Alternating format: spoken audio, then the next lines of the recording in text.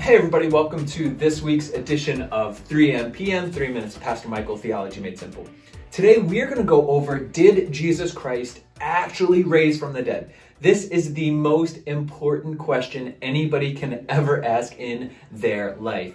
Because if Jesus did raise from the dead, it means everything. And if he didn't, then we who are having faith in this Jesus who never actually defeated death, we are to be most pitied.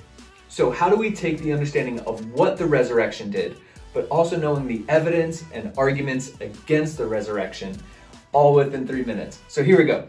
Some evidence. We have a ton of historical documentation and evidence from Christian and non-Christian historians and writers that this Jesus Christ was raised from the dead. This also plays hand in hand with the testimonial historical evidence that it actually happened, whether it was eyewitnesses there or testimonials of people who have been there or were with Jesus when they walked. There's tons of evidence based off of this Jesus Christ raising from the dead.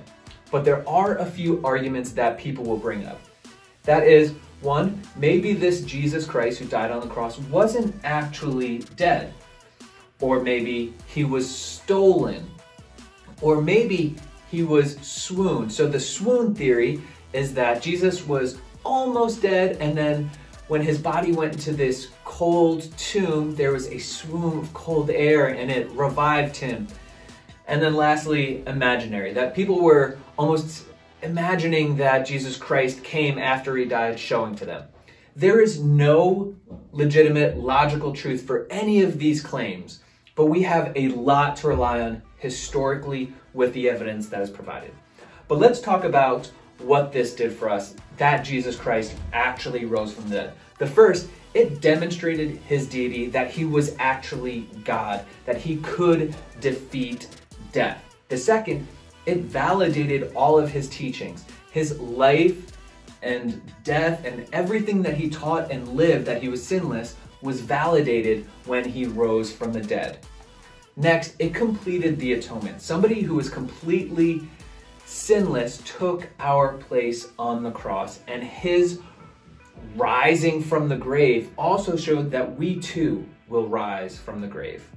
Next, it confirms his power.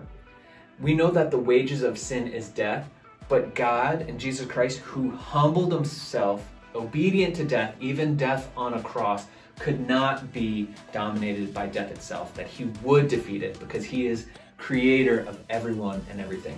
And lastly, it promised his returning. We know that since Jesus Christ rose from the dead, it asserted all of his teachings that he is God and he is perfect and he will come again one day. So hopefully that talks about the resurrection of Jesus Christ and why it's important and why we dedicate our lives to it. But until next week, God bless.